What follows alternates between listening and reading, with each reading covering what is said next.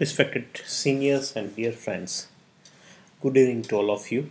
This was the topic I was allotted during the ORA 2019 at Coimbatore. We will talk about practical tips for successful PNS guided lumbosacral plexus block. This is a bit advanced block. Everybody is feared of this block because it is a bit deeper block. There are vital structure around it.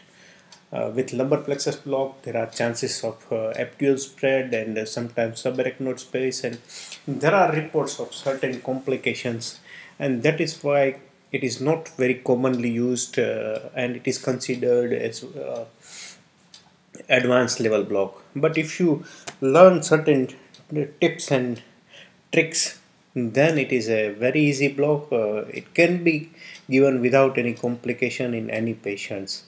So we will talk about only tips and tricks only, not exact techniques. So if I first talk about lumbar plexus block, tip 1 is choice of approach. There are many approaches for lumbar plexus in literatures. Various approaches like Vinny's approach, Chain's approach, Capdevilla's approach. So we'll see what are these approaches. So this is first Vinny's approach. Here they draw a midline passing through the spinous processes of the lumbar vertebra. They draw a line through the highest point of iliac crest, that is Duffy's lines. They draw a line through the posterior superior iliac spine parallel to the midline, and meeting point is the entry point for the lumbar plexus. They hit the transverse process, walk up the transverse process either cranially or caudally, and look for the patellar response. Another approach is Chain's approach. Here they palpate L4, then they go 3 cm caudal and 5 cm lateral. So at this point, it is said that if you will hit the transverse process of L5 vertebra, you go cranially and you will go between L4 and L5, and here you will find the response of the lumbar plexus, that is patellar trans. Another approach is Decrease approach. This is bit proximal approach. This is bit higher approach. So here they palpate L3, go 4 to 5 cm lateral to it and insert the needle, hit the transverse process of L3 and walk up the transverse process and look for the response. This is bit proximal. You get the response sometimes, you don't get sometimes. There are chances of damage to the vital organ like kidney, because you will find kidney sometimes here. So this is not very popular approach. Most popular approach is Capdevilla's approach and Vinny's approach. So in Capdevilla's approach, you have to draw midline, you have to draw a line through the posterior superior spine, draw that Duffy's line, and at this junction you have to divide into medial 2/3 and lateral 1/3, and that is your entry point. It is bit medial to the Vinny's approach, but success rate is higher with Capdevilla's approach. Only problem is if you go medially, then there are chances of epidural spread. So you have to be careful about that. So this is a study in anesthesiology, the Journal of American Society of Anesthesiologists. They check for the precision of the traditional approaches for lumbar plexus block and impact and management of inter-individual anatomical variability. And they found that with Capdevilla's approach, they were closest to the lumbar plexus, and when you use Capdevilla's approach, success rate is higher. So to draw the landmark, as I said, you have to draw the midline passing through the spinous processes of lumbar vertebra. Then you draw the highest point, the iliac crest, and you have to mark the highest point of iliac crest. You have to palpate the posterior superior iliac spine. Then draw a line passing through the posterior superior iliac spine, and draw a line through the highest point of the iliac crest, that is Duffy's line. So at this point you have to divide this part into the medial 2/3 and lateral 1/3, and that this is your entry point for your lumbar plexus. Tip 2 is identification of landmark. It becomes sometimes difficult to palpate landmark, especially in the obese patient. It is difficult to palpate posterior superior iliac spine. What I do is I start palpating from anterior superior iliac spine, palpate the iliac crest, go posteriorly, and look for the posterior superior iliac spine. That is how you can palpate the posterior superior iliac spine. And another problem is high pelvis, especially in obese patients. Sometimes you will find highest point of the iliac crest at the level of L2-3, especially in obese patients. So here is the study where they shows that the intercostal line determined by palpation is not a reliable anatomical landmark for neuroaxial anesthesia. And when they do it manually, they found that most of the time they were at L2-3 level. Rather than desired level, that is L4-5 or L3-4 level. So with palpation, there are all chances you will go wrong.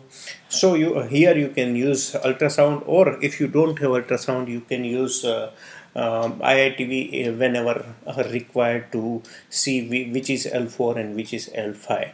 So that is how you can define it.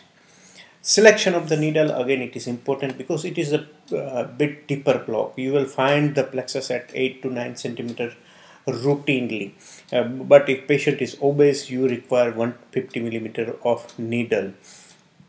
So select the needle properly, otherwise you will not find the lumbar plexus with smaller size of needle. Distance from the transverse process. This is the most important tip of the lumbar plexus block. Here you can see this is lumbar vertebra, this is your plexus. When you insert the needle in the thin and lean patient, you will find transverse process somewhere at 4, 5 or 6 centimeter.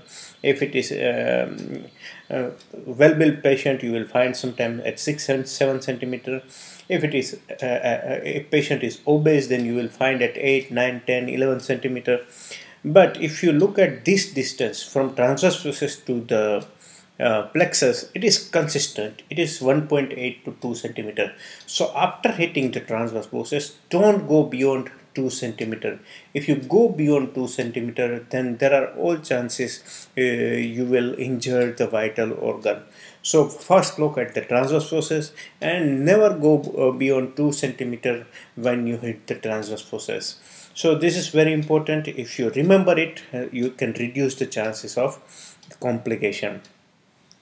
And another important tip for this, which is described by Dr. Shiv Kumar Singh on the anesthetist group, that is don't attach the syringe to the needle while locating the plexus. Why this is important?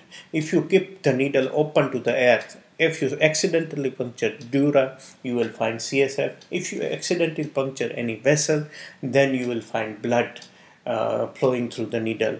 But if you attach the syringe to the needle, then you will miss this important CSF or blood flow, which you see in the needle tip. So if you see this, you have to abandon the procedure, or else you have to remark the landmark and go ahead with another entry point. So this is very important. Never attach a syringe to the needle while locating the plexus, otherwise there are increased chances of complication. Volume of the drug, this is important. You will find in certain literature they have given 30, 35, 40 ml of LA, and when you inject this much of amount and if it spreads in the epidural space, then there are all chances of complication. So never go beyond 20 ml of ropivacaine or bupivacaine. If you are using for analgesia, 0.2% or 0.25% is adequate. If you are using for anesthesia purpose, then use 0.5% of ropivacaine or bupivacaine. Desired response, as I earlier said, dancing patella is the desired contraction of the quadriceps muscle, which is the response you should look for. If you get that response at up 0.5 milliamp, then inject the drug, but you should go at up to 0.3 milliamp. If you are getting the response at 0.3 milliamp also, then you have to withdraw the needle or readjust the needle, because there are chances that your needle is intraneural and you will damage the nerves. So the desired response at 0.5 milliamp is important when you should inject the drug. So these are the tips for lumbar plexus. Now we will move to the second part, that is sacral plexus or parasacral sciatic block. So for sacral plexus, again choice of approach. Mansoor described it first. What he did is palpate the PSIS, palpate the ischial tuberosity, draw a line, go 6 centimeter corridor to PSIS and insert the needle. But here problem is, if patient is of good height, like 6 feet height, then there are chances that your needle insertion point is a bit cranial. If patient is of short stature, like 4 feet height, then you will go distally. So rather than going for this approach, there is a modified approach where what we should do: palpate the posterior superior spine, palpate the ischial tuberosity, draw a line through it, divide into 3, and your needle insertion point is junction of cranial 1/3 and caudal 2/3. So this is the point where you should insert the needle, and I believe that is a right technique. Again, identification of landmark is difficult in obese patient. You can use C-arm to locate the posterior superior spine and ischial tuberosity if you are not able to palpate the landmark. Selection of needle, again this is a deeper block, so for routine patient you can use 100 millimeter needle, but if patient is super obese or very obese, then you can go for 150 millimeter of needle. Volume of drug, again 20 ml of the ropivacaine or bupivacaine is enough. You can use either 0.2% or 0.5%, according to your need, what you want. Suppose it is for analgesia, you use 0.2%. Suppose it is for anesthesia, then go for 0.5% of the ropivacaine or bupivacaine. Desired response, this is very important. You have to look for the sciatic nerve response. When you insert the needle, initially you will find gluteal muscle contraction, but this is not desired response. You have to go a bit deeper and look for the either plantar flexion or dorsiflexion of the foot, and that is the desired response. The correct motor response are extension or flexion of the foot and toes. Proximal response is not desirable. Obturator nerve stimulation is sometimes seen, that is adduction of the thigh, that is not desirable. Contraction of the gluteal muscle indicates too superficial needle placement, you need to go deeper.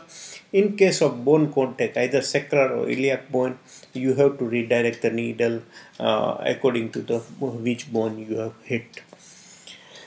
For sacral plexus and lumbar plexus, this is common. If patient is on antiplatelet drug or anticoagulant, then be careful about this block. This is deeper block, and ASRA and other guidelines say that it is better to avoid this block because there are vascular structure and chances of hematoma.